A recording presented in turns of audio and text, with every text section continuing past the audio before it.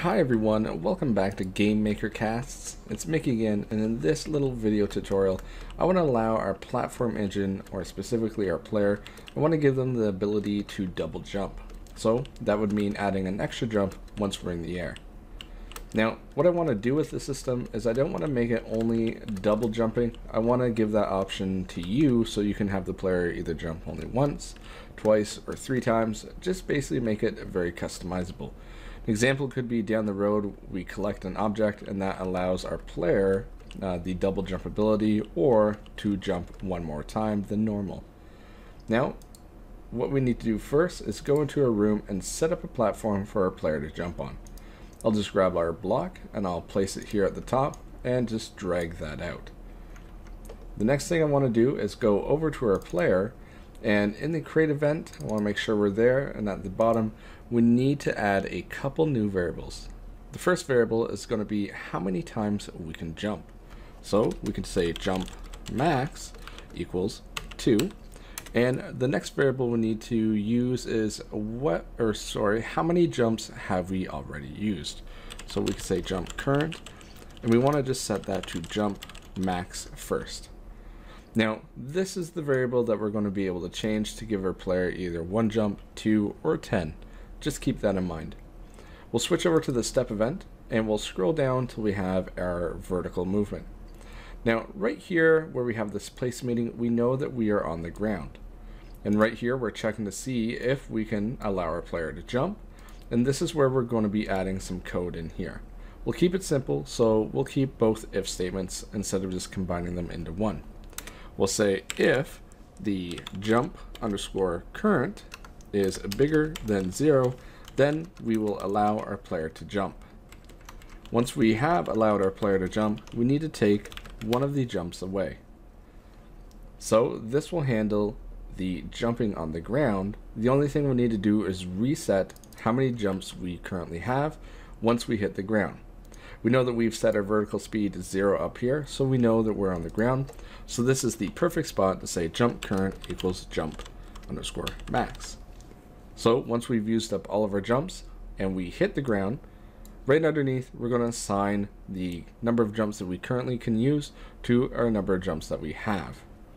Now we know that this if statement right here handles the collision for whether or not we're on the ground. Well, we want to make sure that we could say where we are in the air, and in here is where we want to check to see if the player has pressed the jump key once again.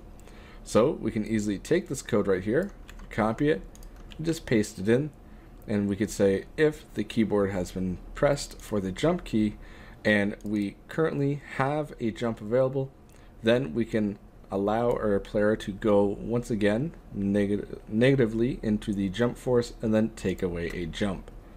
So if we hit run and we let our engine load up here, we can still go left and right. I can still jump off the ground and jump onto this platform, but now I should be able to make that platform. Let's try here.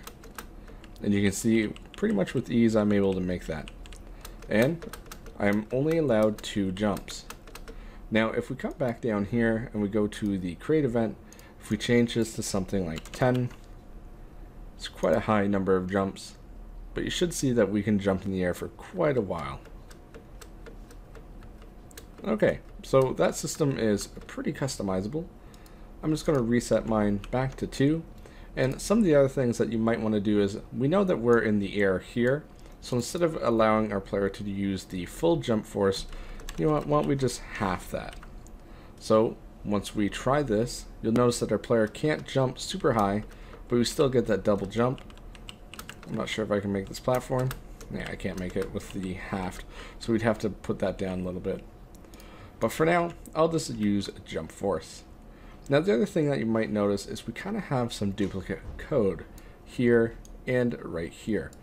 So this is a good opportunity for a script. Let's go ahead and let's create a new script. We'll call it SCR, and we'll say player jump. And what we want to do is let's just take this code here, we'll copy it, and let's paste it in. So this script will be checking the keyboard for a jump key, If our current jump is bigger than 0, then we allow the player to jump, and then we take away one of our jumps itself. So in here, what we could do, actually, let's take away the input. We don't want to be checking input in here. So let's remove that and refix it. So instead of doing all of this, what we'll say is str player jump. And once again, up here, we'll just call the player jump. I think that's it. So if we hit F5, we should be able to play this again. And I can jump in the air, and I can jump twice, that's what we set it to, and I can easily make that gap. Alright, now the only problem that happens here is you can see that if we go to fall, we can then jump in mid-air. Now that's kind of a thing if, because of our code, the way that we have it set up, is right here we are in the air, and we're looking for the jump itself. So a quick and easy fix is we could say jump initial equals false, and in here in our step event what we could say is if the keyboard has been pressed and if jump initial equals true, then we want to do the jump. Now because the way that the language works, we could just say if jump initial equals true, then allow the jump. So in here, what we want to do is reset jump initial to true, and once we're on the ground, we want to set jump initial to false. So if we run this game one more time, you should see that I can jump twice in the air. However, if I come up here and I don't jump off this platform, I can't jump until I hit the floor. So that issue has been fixed, and it may actually not even be an issue depending on how you want your game structured. Alright, well, I think we've done a pretty good job at our double jumping and making it customizable for however many number of jumps that we use. I'd like to thank you for watching. Find these videos helpful, please like, comment, subscribe, or you can support me on Patreon. Thanks again.